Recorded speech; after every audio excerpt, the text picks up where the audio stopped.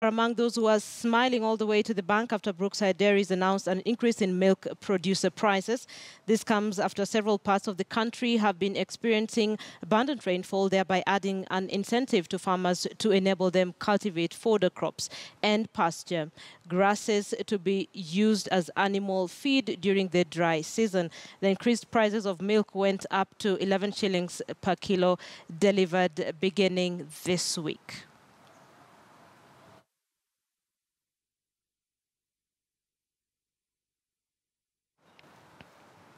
Well, the Kenyan banking has witnessed a challenging operating environment after the interest caps rose with tighter regulations.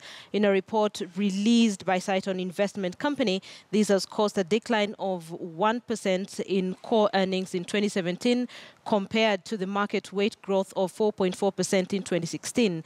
Equally, deposits were noticed growing at a faster rate than loans at 11.6% compared to loans at 5.6%.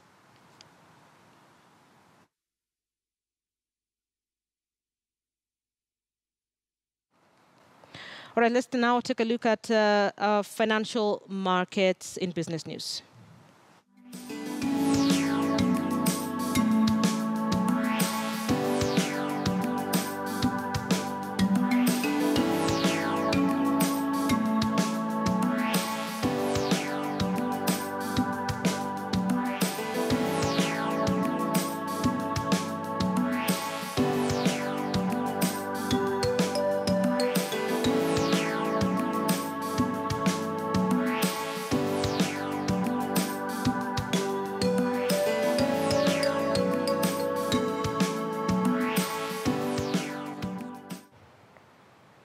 You're watching KTN Prime. Thank you for staying with us. Let's now take a break. We are paving way for sports news.